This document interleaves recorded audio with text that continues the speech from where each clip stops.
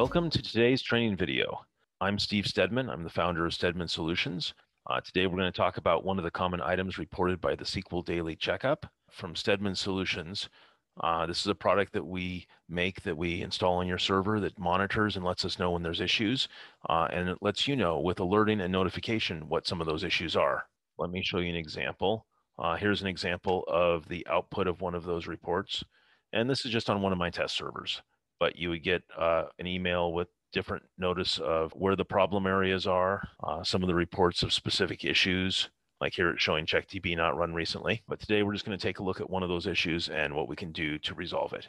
The item I wanted to talk about today is the default maintenance plan shrink database task.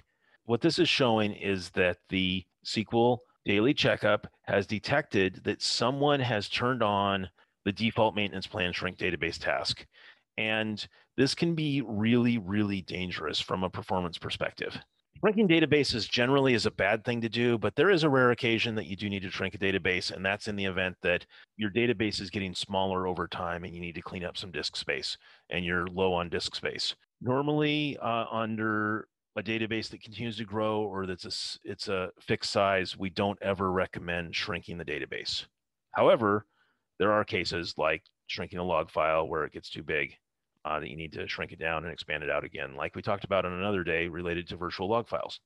But you don't ever want to use the default maintenance plan shrink database, because what this will do is when that maintenance job kicks off, and this might be when you've got something under load or your database is being used, it'll just go and look and decide, okay, let's shrink the database and see how small we can make it. And that's not a good thing, because when you shrink databases, it messes with the layout of the database, fragmentation, and it has a really, really big performance impact on the system. So how does this happen in the first place? Well, typically somebody who is new to SQL Server, they go in and they see maintenance plans, and that's something that you can add to do maintenance on the server. I really like SQL agent jobs better than maintenance plans, and I really try and avoid maintenance plans at all costs. But they may see that, oh, SQL maintenance plan, I can do these things to check up on my database. And I create a new maintenance plan, and I see this list of things that I can click all the check boxes that sound good. Check database integrity. Yes, I want to do that. And that is absolutely something that you will want to do, but you just won't want to do it through a default maintenance plan. You'll want to use other scripts to do that. But then Microsoft kind of pushes, oh, shrink database, reorganize index, rebuild index, update statistics, and all these things that go in here that are generally, most of them are fairly good things to do. However, the shrink database, whoever created this and added this into the default maintenance plan should be slapped. They really should.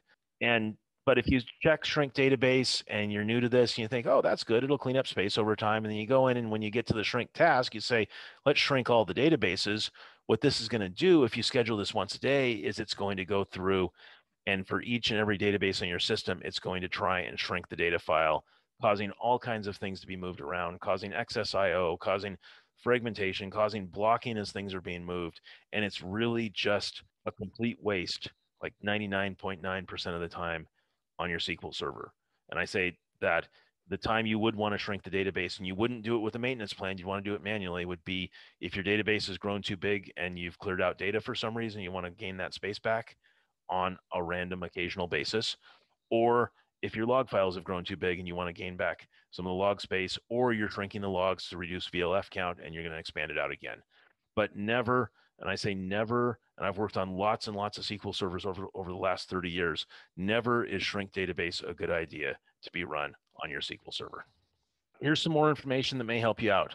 My blog, where we can get more information, stevestedman.com or stedmansolutions.com. The last link will be the Stedman Solutions SQL Daily Checkup monthly subscription. We have lots of people using the SQL Daily Checkup today. And if it's something that you'd like to use, let me know and we'll get it set up for you. All right. Have a great day.